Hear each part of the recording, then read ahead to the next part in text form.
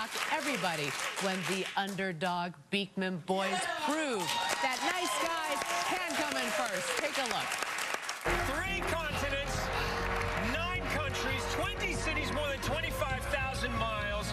Josh and Brent, I am pleased to tell you that you have won the $1 million prize, and you are the official winners of the amazing race. We never, ever thought we would hear you say those words to us. Please welcome Josh, Kilmer, Purcell, and Brent.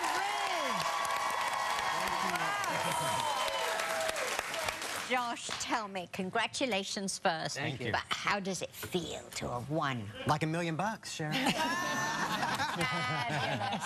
It was so exciting, and we were such underdogs going into it and all the way through it, and then at the very end to come through. I mean, I meant what I said. It was a great lesson. If you're having troubles in life or things aren't working out, just keep going, keep trying. Someone will help you, and you're going to win. That's wonderful. Well, and you did win. And so how is this $1 million going to impact your lives? Well, people who know our story, we were city guys who became goat farmers, and then we both lost our jobs. So Brent was up at the farm, and he's been trying to make the farm go, and I've been working again here in New York City. So with this $1 million, we're finally going to be able to move back together again at the farm. Yeah. You ran the Amazing Race. To me, seems like a relationship buster. Like, how did it challenge your relationship? Well, it did, and a lot of the other teams on the race really focused prior to the race on building up their physical stamina, and we really worked beforehand on our communication skills, and that's why we won. That's how we won.